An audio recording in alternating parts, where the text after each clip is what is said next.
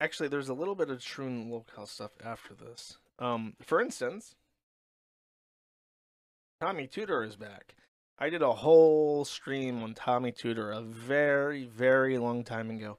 One of the only streams I've ever done where I've had a guest appearance because the two other admins that were around the Kiwi Farms at the time, Yawning Sneasel and Imspecs, uh, helped me out with the deep lore of Tommy Tooter. It's so long, so sophisticated, that it's really impossible to sit down and actually try to figure out what the fuck happened.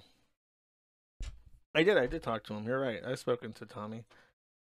He's back. He's been gone for a long time, and as it turns out, he's been held against his will in a psychiatric facility. I think he troubled the police enough where they put him into some kind of treatment place, and now he's out, and he gets to blight the world with his presence. And so, the one thing that he decided to do is he would go onto a website called Nextdoor and start with unhinged fucking ranting. Now, I should warn you, I've been told that this is funny, but I've not actually pre-checked it, so I'm gonna kind of skip around. Um, Says anyone here who lives in the neighborhood familiar with South Tucson city plans for development of the El Paso and Southwestern Greenway. My company, Real Things International, is contemplating a request for eminent domain on behalf of my group. So his Real Things International company, I think it's like an unincorporated company. It might be incorporated, but he basically just sells rocks. He wanders around the Arizona desert and tries to find shiny rocks and then sells them as like gemstones and crystals. And he computes in his head that they're worth like $100 each, even though they're just like shiny rocks that he found wandering around in the desert. So he's threatening to go after the city for land as a part of his eminent domain pitch for whatever reason. Okay, so the people of Nextdoor have found Nextdoor is an app. If I remember correctly, it's an app where it's kind of like a local Facebook. So you join it and you're like, oh, I'm in this area, and then you talk to your neighbors. So Tommy Tooter was posting around in his Nextdoor area in Tucson. And this person decided to ring the bell. Bruce Mullins, he says, so I was just posting in a thread last night, and one of the people in the thread sent me a DM. Within the first few messages, the person shared with me details about how they had touched a child inappropriately. It was a very confusing exchange, but when I asked if it had happened in Tucson and mentioned that I planned to go to law enforcement about it, they began threatening me. I don't know what to do about this, but my interaction with this person, I felt was very important to let people in the neighborhood know, keep your kids safe. So if you never watched that stream with Tommy Tooter, one of the biggest things of contention in his long history, because he's like 70, he's been around for a while, is that when he was in his 20s and was like a super hippie, traveling around and trying to fuck hippie chicks, he encountered a girl who I believe this number has changed a lot, but it was always between like 9 and 16. And the way he's described it variously was that she was a certain age and had been sexually active since she was 9 years old. That part's already always consistent. I'll actually read his message because this is the part that jumped out.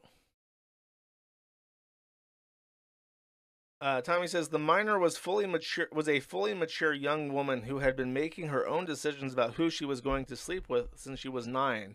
Brilliant girl who got up out of the street, graduated college, married, had kids, and is a grandmother now.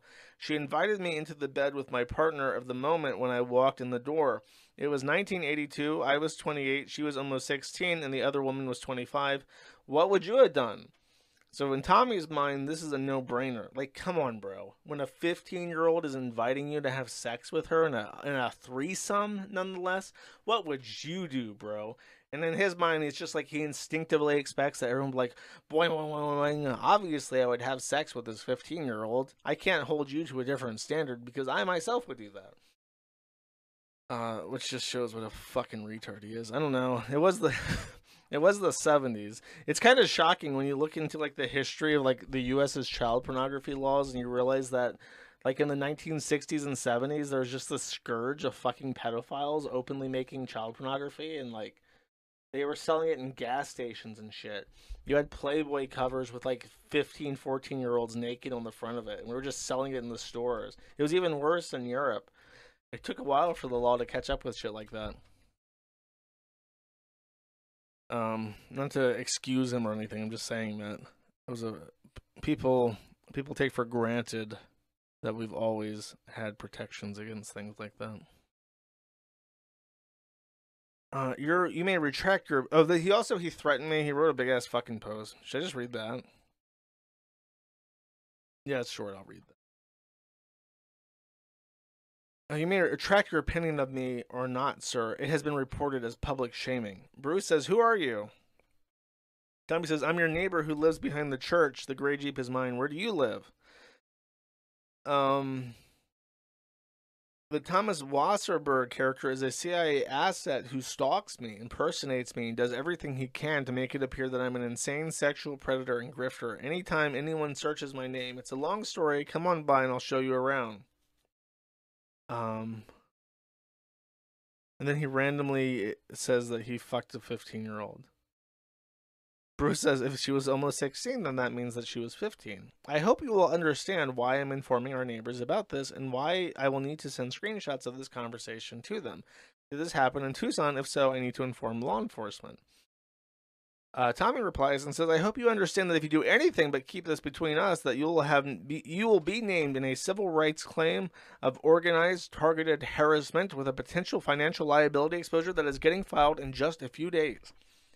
It is really in your best interest to meet me in person before you do something that will get your tit in a ringer. It was over 40 years ago in Venice Beach, California. Douglas Botten says, confused. So Tommy Tooter has crash landed into a neighborhood in Tucson and immediately outed himself as someone who has had sexual encounters with 15-year-olds and is surprised that people don't take kindly to that. Racism says, my boy Racism, longtime fan, says, oh, Tommy is back. Can we play Careless Whisper yet?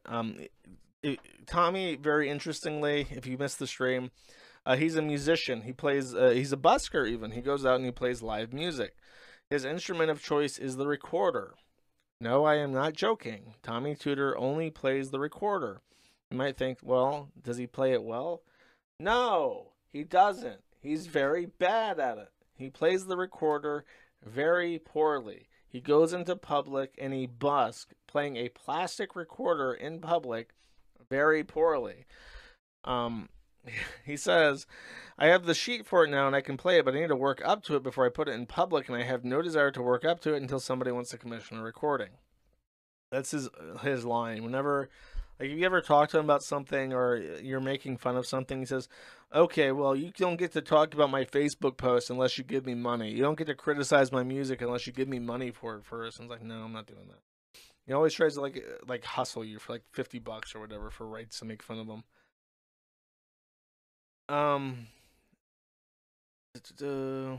Lately, Tom has been. This is DSP's tax lawyer saying, lately, Tom has been going on about how his business is really starting to take off thanks to his delusions and his mind being fed by multiple scammers outside the country taking his money. However, Tom doesn't have a totally legit company registered. Oh, so it wasn't registered. I knew it. So someone can decide to register an anonymous LLC in Delaware, Nevada, New Mexico, or Wyoming, and use that LLC to open up an LLC in Arizona under the name of a totally legit business. Which is definitely fucking A-logging, and I would definitely recommend you do not spend $200 to fuck with Tommy Tooter because he doesn't give a shit. You need to sue me to get cease and desist when I present this exhibit to court. You'll have to pay me damages and legal fees.